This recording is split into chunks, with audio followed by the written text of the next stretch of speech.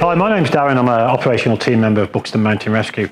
And today I just want to share some tips with you that you might want to consider when driving through winter conditions. Okay, so let's start with looking after ourselves if we find ourselves stranded in our vehicle for a period of time, could be a number of hours. So a really good option really is to pack a sleeping bag. Something else you want to consider as well, possibly a pair of gloves, a hat and warm layer. It's going to get cold in that car, even with the engine running. So any situations, what we get trained at within the mountain rescue as well is looking after, number one, which is yourself. So what you want to do is keep yourself warm if you've already looked at, and now it's just nutrition. We've got to keep ourselves fed. So really what you're looking for really, an idea would be just a flask of hot water. The reason for a flask of hot water is you take some dehydrated food, and these have very high calorific value as well, and keep you warm. And obviously just water, just drinking water. Okay, some other items that you might want to consider taking is obviously we've all got mobile phones. How are we going to keep our phone charged?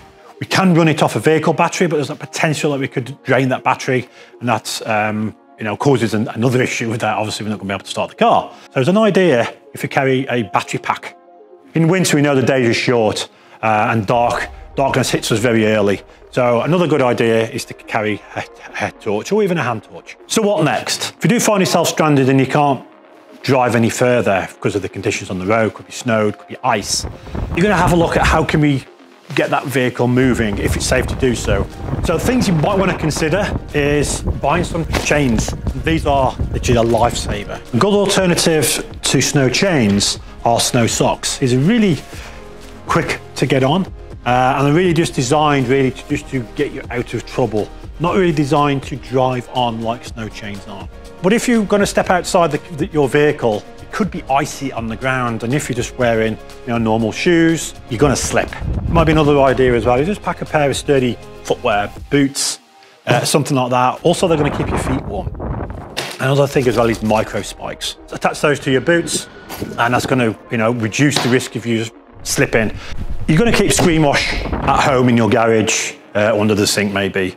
But it's a really good idea to pack some in the car. It doesn't necessarily need to be this size, but if you run out of screen wash whilst you're in some really, difficult winter conditions, there's nothing worse than having nothing to clear your windscreen.